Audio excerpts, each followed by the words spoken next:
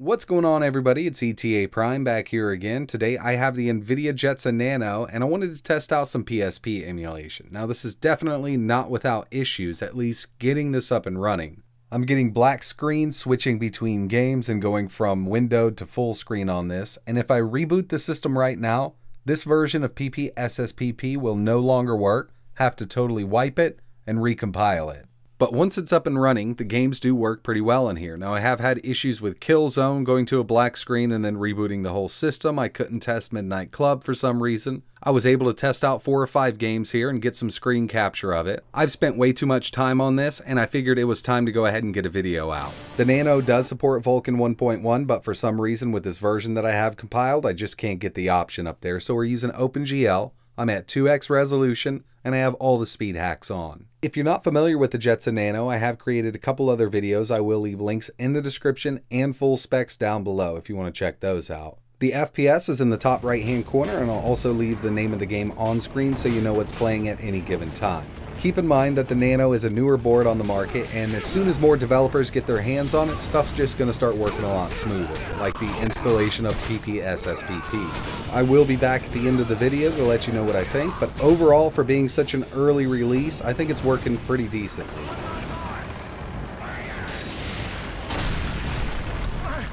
I must return fire!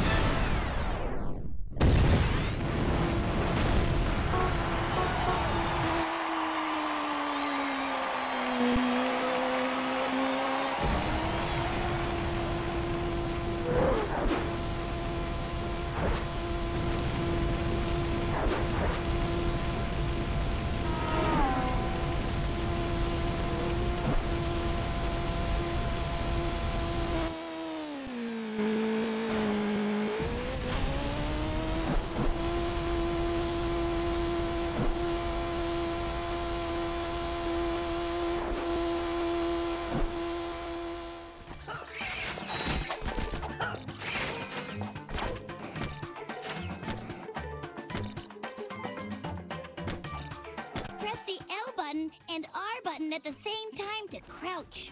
Press the X button while crouching to do a high jump.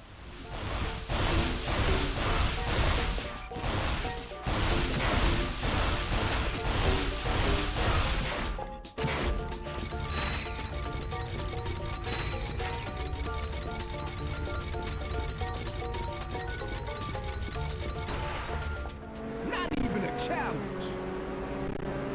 This shouldn't be a problem.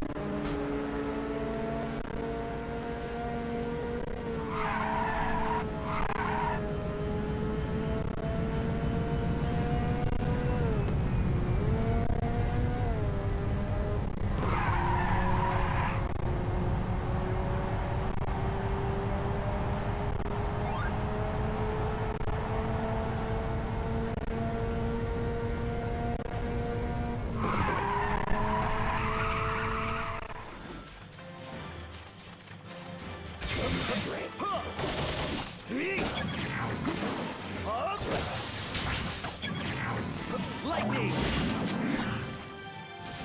Lightning! Give me strength! Repair!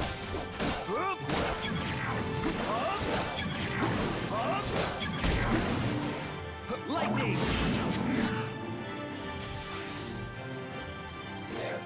Repair!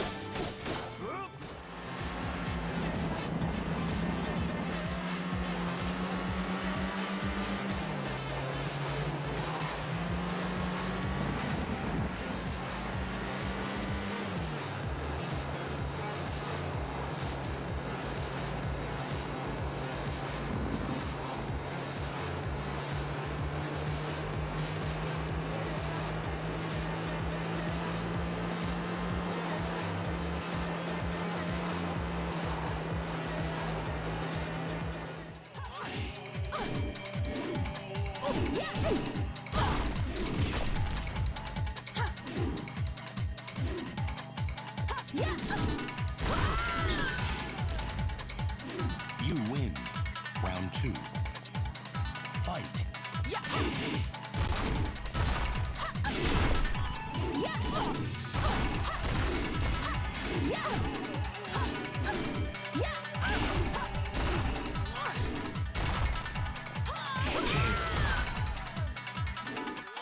So overall, as you just saw, it works pretty decently. We did have some frame dips in most of those games, and I expected that for this early release. Getting it installed is a different story. Hopefully I can find out an easier way or find some way to compile it differently so it doesn't crash all the time and stop working when I reboot the system. That's the main issue here, but like I mentioned, it's really early for the Nano, and this could all be fixed later on. So that's pretty much it for this video, guys. I really appreciate you watching. Definitely check out those other videos in the description. I've tested out the Dolphin emulator with some GameCube games, and I've done my full review. So if you're interested in learning more about the Jetson Nano, take a look at those. And like always, thanks for watching.